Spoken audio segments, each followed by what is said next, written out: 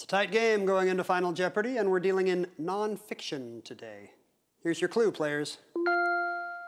This 1962 classic was dedicated to Albert Schweitzer, who predicted that man will end by destroying the Earth.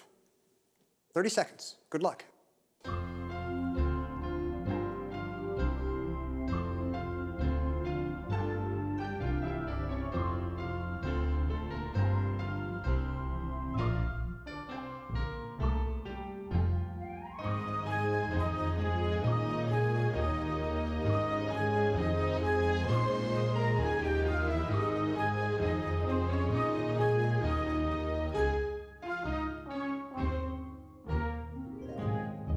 We'll start with Joel Levinson. You were in third place with 2,400.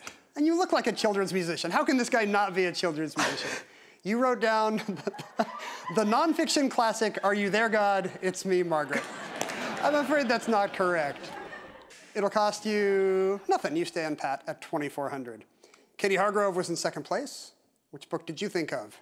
What is Silent Spring? That is correct. Rachel Carson's ecological classic about pesticides. You're going to add some strategy here, 4,999, taking you to 14,799. So it all comes down to Finn Corrigan, who has 10,800. He was in the lead. Did he get Silent Spring?